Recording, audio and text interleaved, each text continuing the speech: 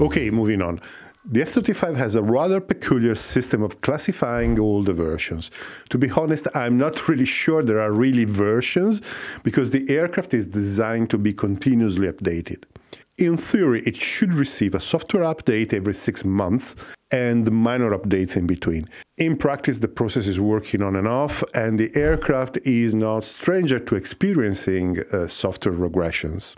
For those who don't know what it means that during the update, they break something that was working. It is like when your favorite software that you are using every day receives an update and a feature that was working fine suddenly stops working.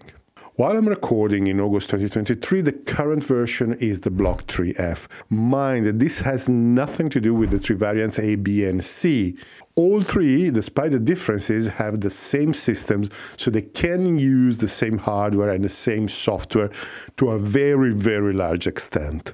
The block designation refers mostly to software, while the hardware upgrades are called technology refreshes, which remind me of those pine-shaped deodorants that you used to hang in the car in the 90s, and I don't know why.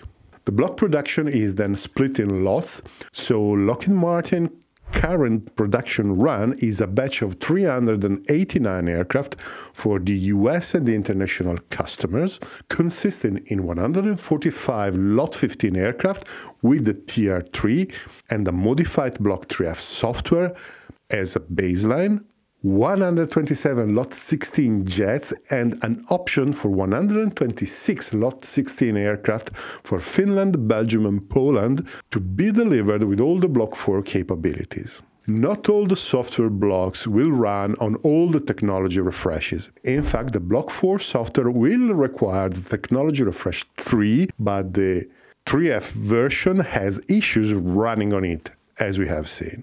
I hope you don't have a headache by now.